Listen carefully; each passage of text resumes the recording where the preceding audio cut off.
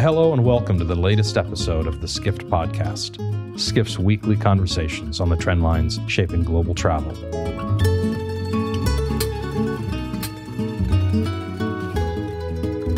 This podcast is sponsored by MasterCard, one of the world's leading technology companies. MasterCard and Skift have recently announced Future Cities, an exploration of how major destinations are preparing for the new age of urban mobility.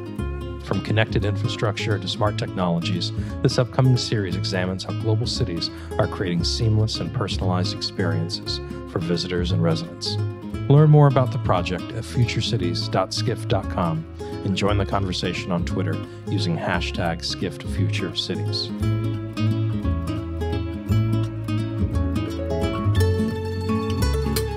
I'm Jason Clampett, and this week I'm joined by Skift founder Rafat Ali.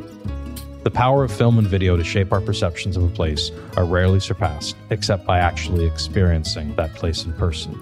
And with YouTube, Vimeo, GoPro, and hundreds of channels in high definition, the choices of what to watch and how we watch them are greater than ever.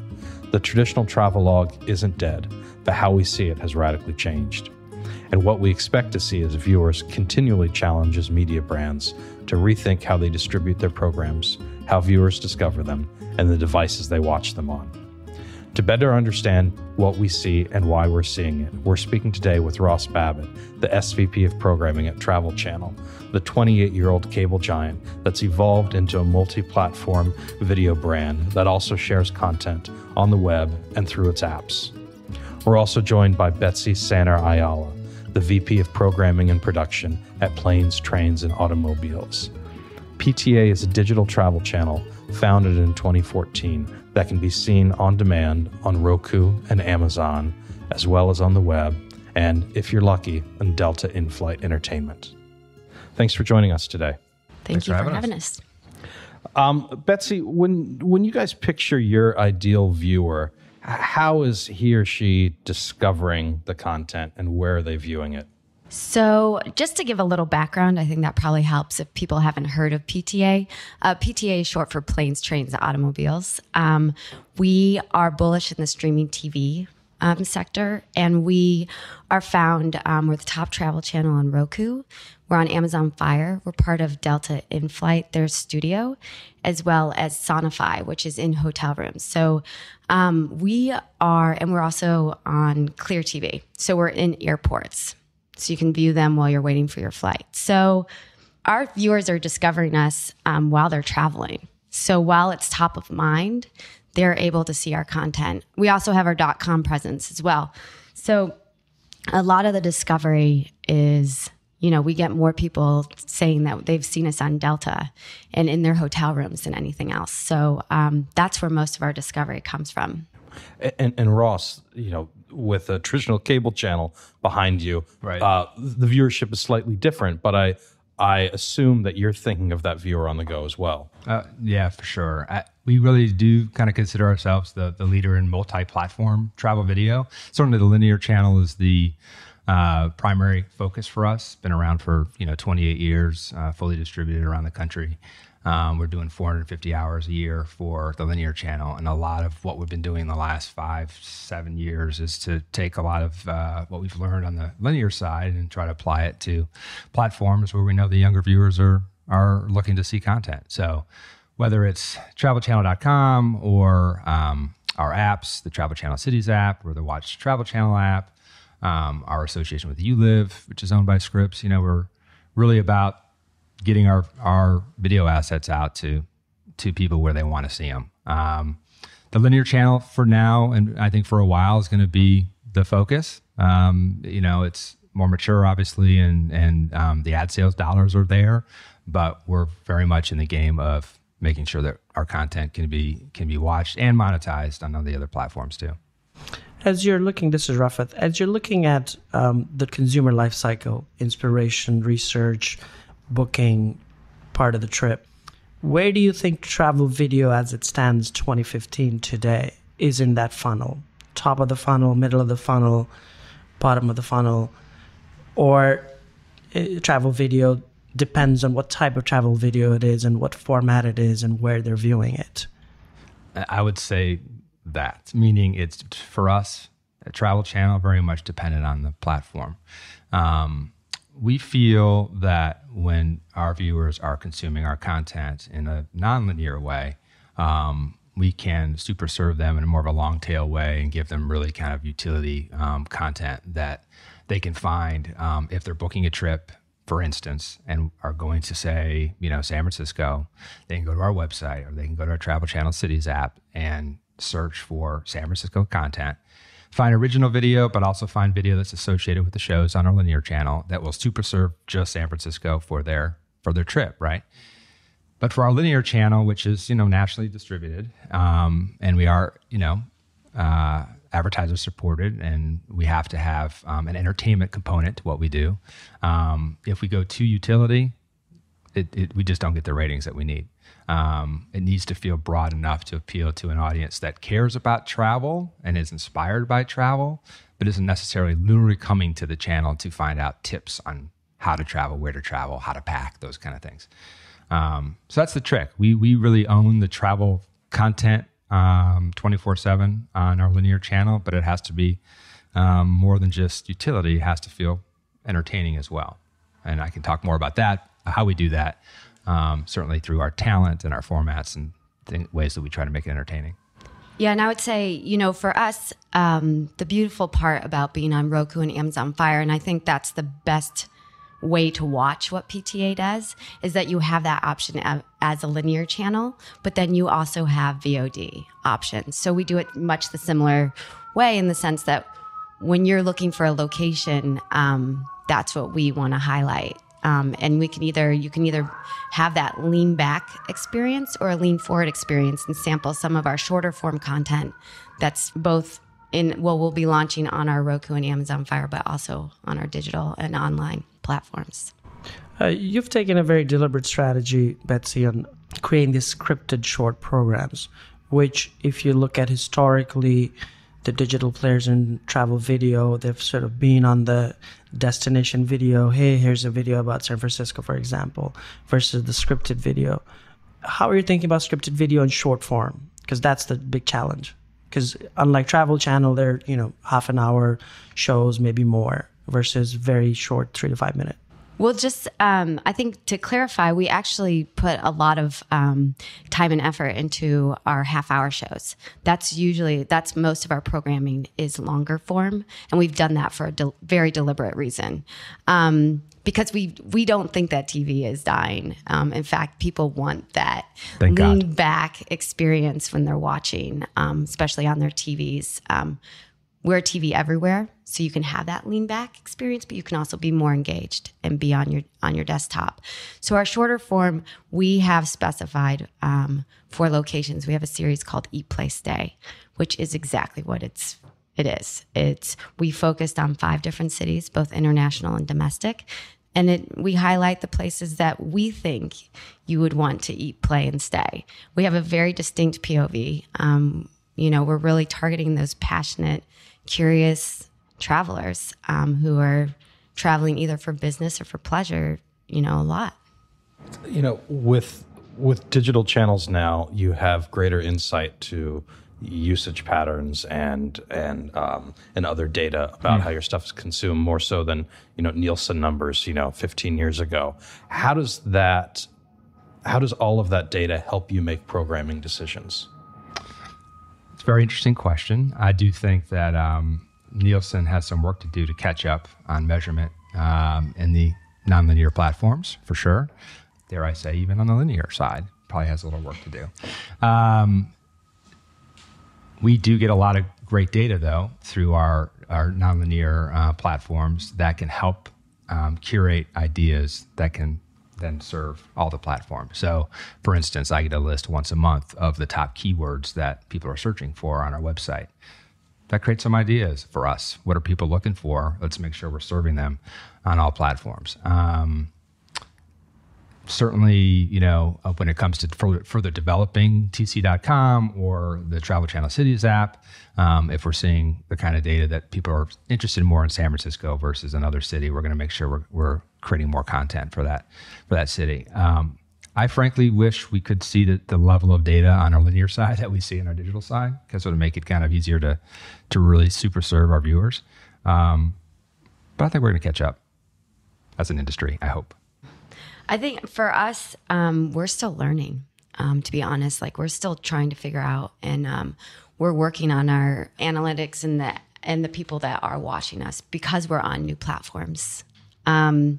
We don't have as much of a luxury of actually knowing. We'll know more on our .com, but we just relaunched that. So we're so infant that it's hard to say exactly who's watching us and what they want. But we'll be very excited. You're at the mercy to some extent of, the distributors giving you the right data. Yes, exactly. Yeah, that's one of the big challenges in the digital video area, where you're at the mercy of YouTube, Facebook, or Roku, or Amazon on what type of data they'll give you, and how do you then put it together in a coherent fashion to create strategy out of it. I will say for us, what's interesting is that we've seen that when we distribute our video, short form video through our channels, we certainly get a lot of data, but we also distribute through, AOL, Facebook, and those kind of things. And you can see the traffic just kind of multiply whenever our video goes out to those channels. And I don't know, more and more in the last year, I think we're finding that we're having much more success reaching a broader audience by going to alternative distribution platforms outside of our universe. And I think, and you're probably seeing this too, so follow the money. The advertising community is still catching up to what's happening in digital, and figuring out ways to monetize the content in a way that's palatable to a viewer. Yep. The 30-second spot on air is everybody's used to that. A 30-second pre-roll, not so much. Yeah. And so I think the ad community is trying to figure out exactly how to get their message out as well. Yeah. And you've done, I think, Travel Channel. I know PTA has done very creative integrations with sponsors as opposed to doing a traditional ad. Talk about that. Yeah. So we're definitely a brand advertising model, but what we've done is we're really creative in terms of how to get the brand integrated into our programming. So they get to become part of the story that we're telling. So we work closely with the brands when they find a show that they want to align with. And we work with them from the creative aspect until we can integrate them fully, but we also do the old, the ad buy model as well, because we do function as a linear channel on multiple platforms. So, but it's been a lot of fun, to be honest. It's been a lot of fun to be that creative and figure out what makes brands happy, and us still stay true to who we are and tell the stories we want to tell. What particular challenges does travel present in terms of capturing it that you don't see with food or home? Those are two, HGTV and Food Network are sister channels of Travel Channel. And they, in probably starting with Food Network, first figured out, okay, this is it. And they started hitting all the notes. A few years later, HGTV was like, okay, we finally got it. We finally cracked the nut. When do you think we're going to crack the nut with travel? Yeah, I think we're in that process now. To back up, I've been at Scripps for 12 years, and I started at DIY Network, then at HGTV, and then now here at Travel Channel. Absolutely, HGTV kind of figured out the formula of being able to super serve an audience that cares about home, but also be entertaining enough to drive ratings. Back when I started at DIY Network, 12 years ago, we did shows about scrapbooking. We did shows about knitting. We had that kind of broad approach to everything DIY. And then over time, we slowly kind of honed in on what people wanted, which was just entertaining home improvement television. I think that's where travel kind of is right now for us. Travel Channel's been around for 28 years, but only with Scripps for 5. And we are trying to super serve a travel audience much the same way HGTV really owns home and Food Network really owns food. For us, it's about entertaining stories around the world from the comfort of your couch and finding talent that can curate those stories that you want to go on that ride with. What I always say is we're going to get the hardcore travelers watching our programming, but we need more than those. We need the people that maybe don't have as much time or as much money as they would like to travel as much as they want. Our median age is in the mid-40s. They're busy. They have kids. They're working. We want to take them on a kind of vicarious armchair traveling trip by watching our programming. So whether it's Andrew Zimmern with Bizarre Foods or Jack Maxwell with Booze Traveler or Don Wildman, Mysteries of the Museum, they want to be entertained by guides, by docents that can take them around the world virtually. I think that's the key. That's our sweet spot. And I would say in the last couple of years, we're really trying to hone that even further and find more of those kind of talent to do those entertaining kind of travelogues and ways to see the world in different ways. Mm-hmm. The importance of talent, and you gave some examples of it. Anthony Bourdain used to be on Travel Channel. As you're telling travel stories, how important is talent as part of it? Because historically, that's not how travel video has been done. Mm-hmm. Until Travel Channel started doing it, Bourdain became a star, and that happened. And you've, historically, you've gone back and forth on the talent part of, and now it seems like you're coming back to it. Yeah, and again, I think it's the secret sauce of Scripps. When you look at HGTV and Food Network as well, it's about curating those stars. People like to watch, celebrities, and we're trying to create celebrities in the travel world, just like Food and HGTV have done in their worlds. And you think about it, all of our talent are people that you kind of want to hang out with, that you would like to go on a trip with if you could, walk the streets of Amsterdam and have a beer with. So the more we can find those entertaining yet accessible, relatable guy next door, girl next door kind of talent who are smart about the world, curious about the world, and you just want to hang out with on television. History has shown that viewers like that and ratings go up. So. And for PTA, we're really focused on, obviously, talent drives your programming, but we're really focused on experts, whether they're experts in the travel industry or they're experts in their own realm, but they travel a lot organically. So that's what our focus is right now. And finding those, just like Ross said, those great characters that you want to attach yourself to and let them tell you the story that they're going on. Let's talk a little bit about competition. Not between the two of you guys, but but traditionally it was other channels for Travel Channel, but now it's not even other travel brands. It's GoPro, it's Red Bull creating content. And they're in a way stealing viewers you might otherwise have. How have these kind of non-traditional brands made you rethink strategy? For us, we probably see them more as partnership opportunities than anything else, because they're doing the same thing we are. They don't have to adhere to the 24/7 network. We're all just creating great content, and we're creating content that viewers in our niche really want to watch. So it's interesting to watch all those brands create content, but I don't know if it's necessarily a competition. I think it's more an opportunity for partnerships with us. Yeah, I'd say the same. We talk to those guys to see if there's ways that we can creatively work together on some projects. Nothing I can announce right now, but we're always talking. But I just generally think the more other brands are elevating the travel category, and it helps all of us. GoPro is making travel video entertaining and exciting. And so it creates an excitement for viewers that creates a thirst where, all boats rise. And as a network where we consider ourselves the leader in travel video, other folks dabble in it. We do it 24/7.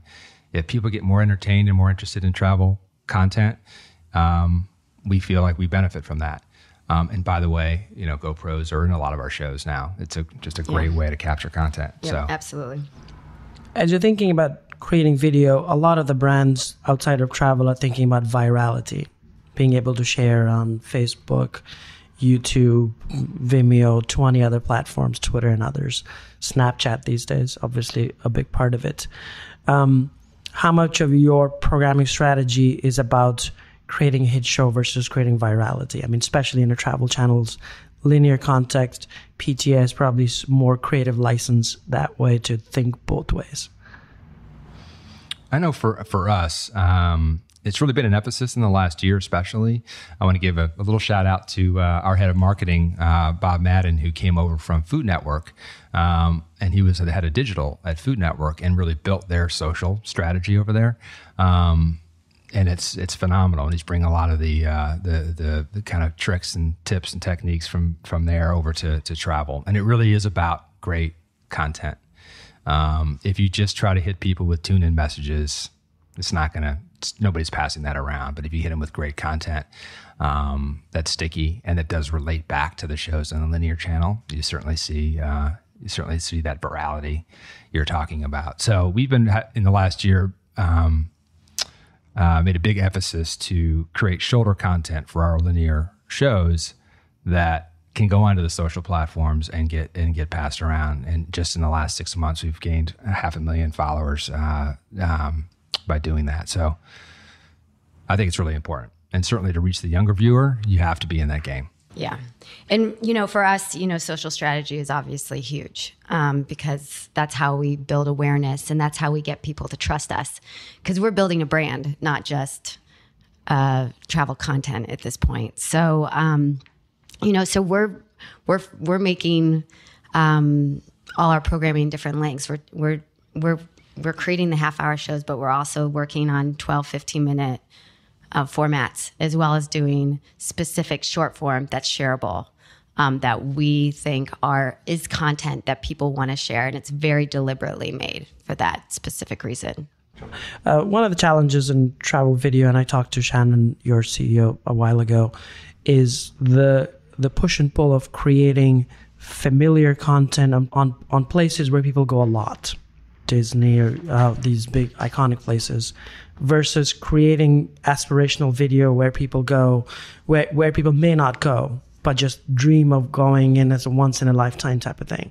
As you're thinking about travel video and the mix between different types of video, how much of it is let's create content about things everybody knows about and will go tomorrow versus where they'll never go, but they really want to look at it?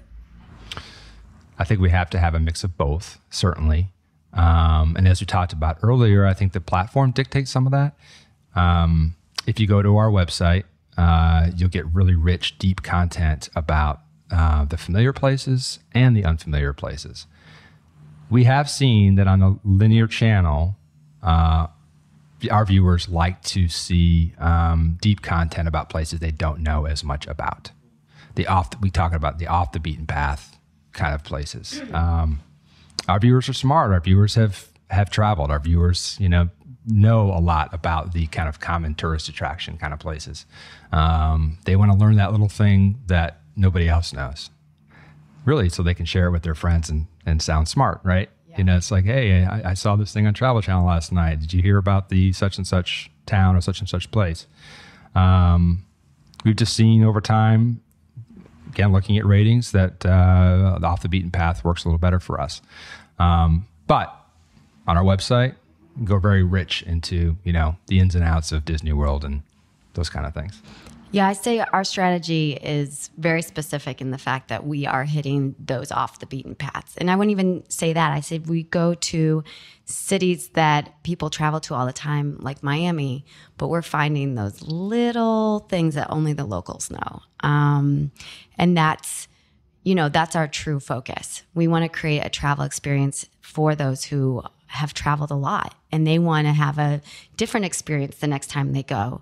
But we're also going to unique places and developing, new experiences. We're releasing a new show called Foreign in the USA, where you can have that foreign experience in cities in your own backyard in the US, because there's such a rich tradition in these really eclectic, cool cities and communities within the US where you can have a broad experience. So we're looking at cities a little differently than I would say than the mass traveler.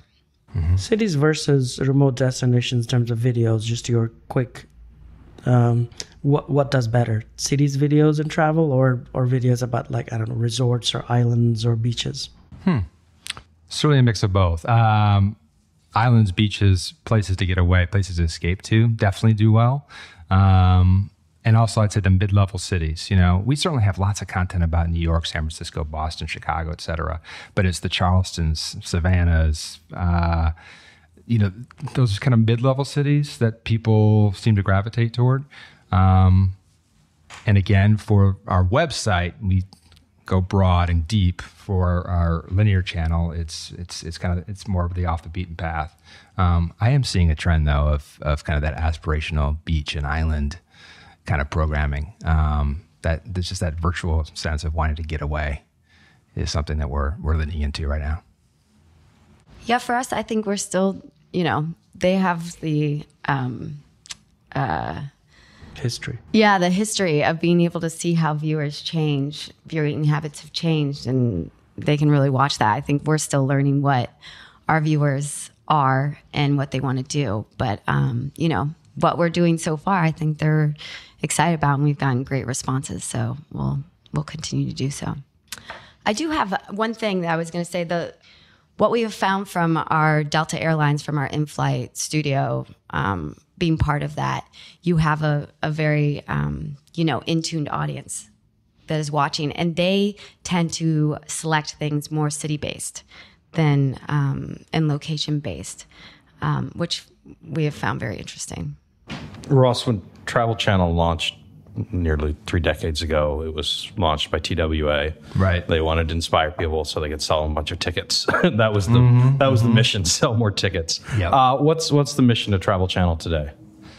Oh boy! Well, the mission is really to super serve a endemic advertising community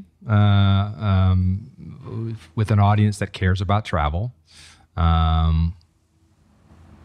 Again, this is a Scripps kind of staple.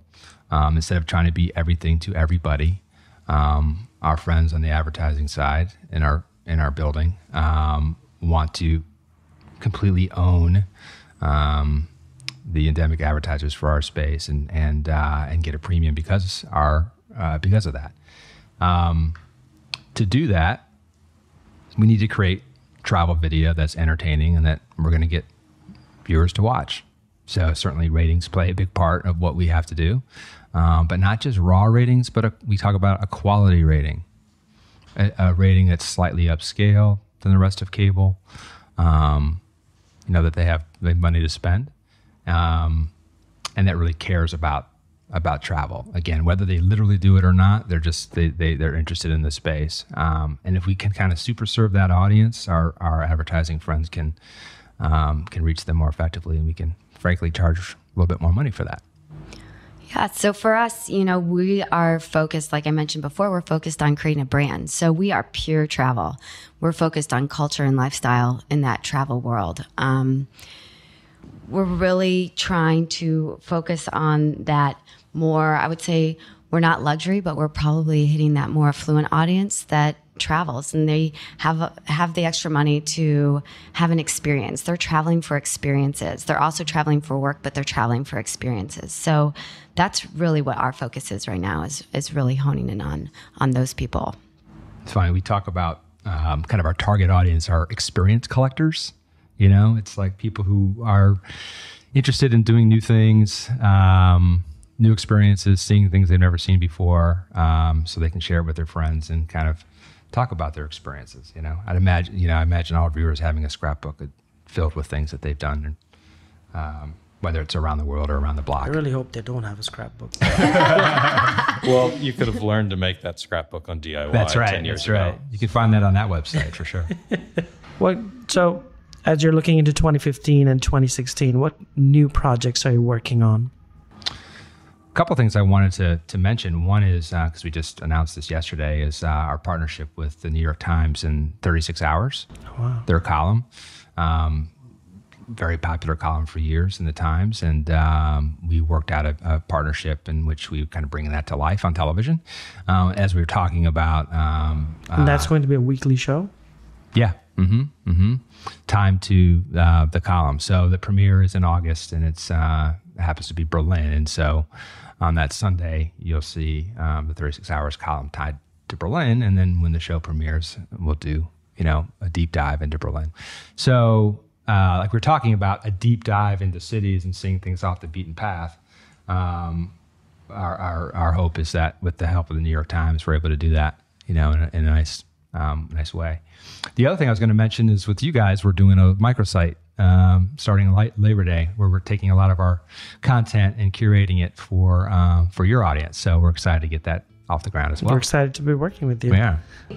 We're working on a lot right now, and obviously our focus is distribution, but we also have an exciting partnership that will be announced soon with a very prominent travel magazine. So we're really excited about that partnership. Well, Ross and Betsy, I want to thank you for coming by today and discussing video with us. It was great to have you here. Thanks for having us. Yeah, thank you. Thank you.